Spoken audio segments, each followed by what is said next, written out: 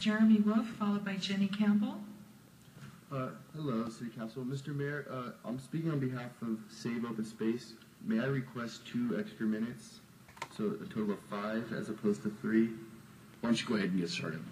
My client, Save Open Space Santa Monica Mountains, has shared with me a string of emails regarding the City of Agoura Hills' refusal to provide documents requested by SOS to a legally sufficient Public Records Act request. It is my understanding that records requested are simply the data obtained by RINCON in conducting standard scientific testing of water and soil gases. The result of these tests are calibrated through the use of standard scientific equipment and methodology.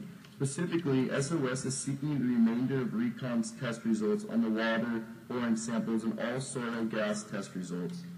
The simple data that was collected through the scientific testing is not subject to being changed.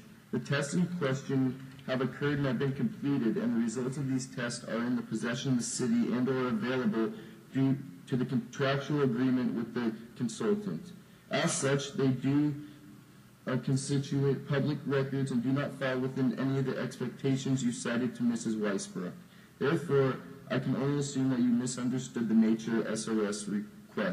It is my understanding that the Public Records Act request did not seek to obtain any opinions, evidence, or any conclusions regarding the impacts of these results on any environmental issues which will be presented in the draft EIR.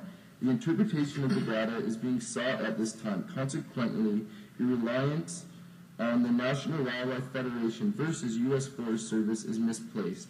As explained in that case, the burden is on the city to show the sharing the requested information with the public would expose the decision-making process itself to public scrutiny by revealing the agency's evaluation and analysis of the facts.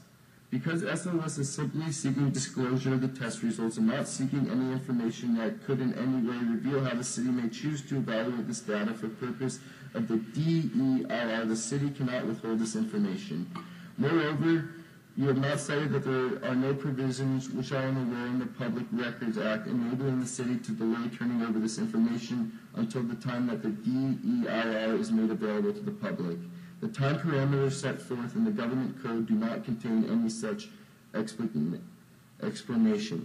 It is in the interest of enabling the planning commissioners and the city council members to have as much information as possible before them and decide whether or not this project should be approved. Surely SOS requests for the small amount of factual material should be provided at this time. Please promptly provide Ms. Weisbrook with the remainder of the factual data which you requested in accordance to the city.